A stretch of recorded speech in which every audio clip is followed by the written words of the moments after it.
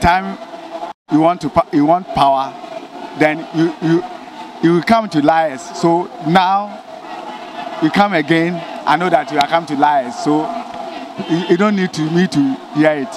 Then I come to say about Casapon and Kenya de Meti. To me, the reason I don't know. We need so about Casapa and Kenya de Meti. Oh, na povia. You bring Baba Pao Sigba. Ah, madam. I don't know about Casacra or BNT and Nivea Kalaya and a Creonti. Not at all. It's just a waste of time. They are misleading everybody. That's what some of you have been telling my colleague Menu Afo. Well, we've been also getting some reactions from MP for Nhyiaeso, Stephen Amoah. I think sometimes because of NDC MPP politics that we are all found guilty. We have defined certain parameters and terms and terminologies that do not help us as a country. The fact of the matter is that yes, there is hardship.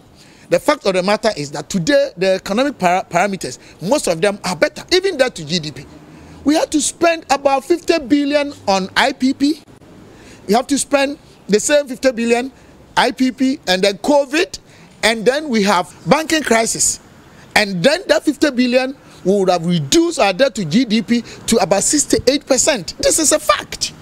And the GDP that was not growing was because market had to shut down. If you don't go to the farm, your farm, and the GDP is the denominator. So once that is shrinking because of the crisis, the top will have bigger value and you have higher debt to GDP. But don't let us talk as if it's never happened.